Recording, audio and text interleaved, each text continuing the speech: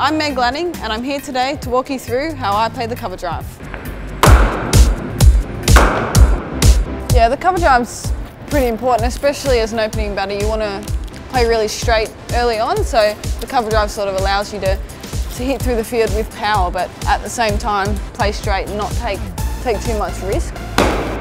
The cover drive is one of my favourite shots, and it's one of those ones where when you hit it perfectly, I suppose it gives you a bit of confidence in your innings and puts the bowler on the back foot a bit. They bowled a pretty good ball, but if you're able to hit that for 4, then that's certainly puts you on the front foot.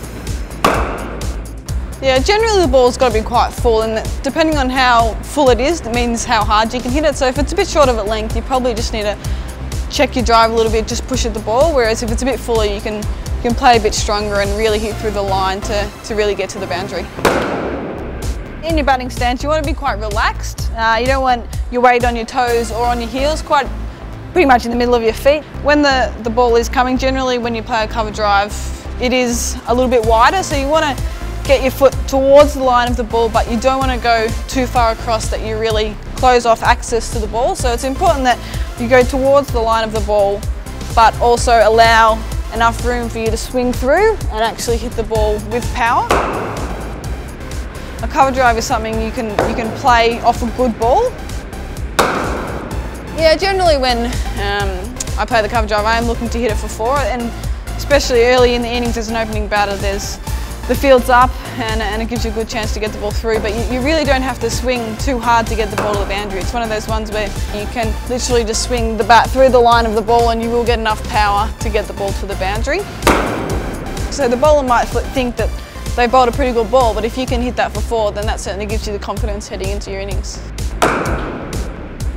So with your length of stride, it's really important that you don't take too big a step, because if you do take too big a step, your weight's going to be backwards, and more likely than not, you're going to hit the ball in the air. So, on the other hand, if you take too short a step, your weight's probably going to be over the front, and it's going to be really hard to time your shot. So it's sort of an in-between sort of step. It's sort of not too big but not too small. It's something that feels comfortable, but you're in a pretty relaxed position and you're balanced, so you've got a really good base to play the shot. So it's important that you take your step forward, your head's pretty much in the middle and over the line of the ball, and then you'll be able to swing through because you've got that really good base to start from. Yeah, ideally your front elbow is going to stay as high as possible, so that means that your bat comes through nice and straight, and ideally your bat sort of stays on an angle when hitting the ball on the ground. Just allows the ball to hit the bat at that point. That means the ball's going to stay on the ground and not go in the air.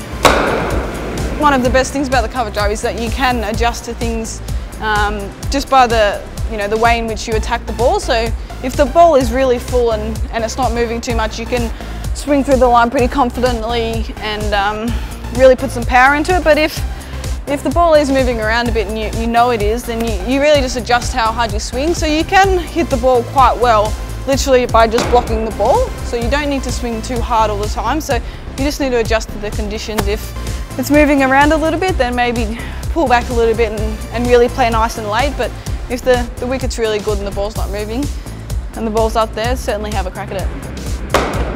Something that we do a lot of is getting someone to underarm the ball to you. So it's really good for your balance, because if you're not balanced, then you're not going to be able to play the shot properly because it's that little bit slower. Pretty much about halfway down the wicket, and they're going to throw it bouncing once or twice. It doesn't really matter, but it just really allows you to practice the shot a little bit slower than you probably would in a game. It allows you to think about where you're putting your foot, and how your bat's coming through and swinging through. So that's a good way that we train, especially early in the season, just to get a feel for how the shot goes. And then once you feel more comfortable with that, you can move on to a ball machine and place the ball where you want, and it's a little bit more realistic. And once you sort of get the hang of those two, you can move on to the bowlers and see how you go against them.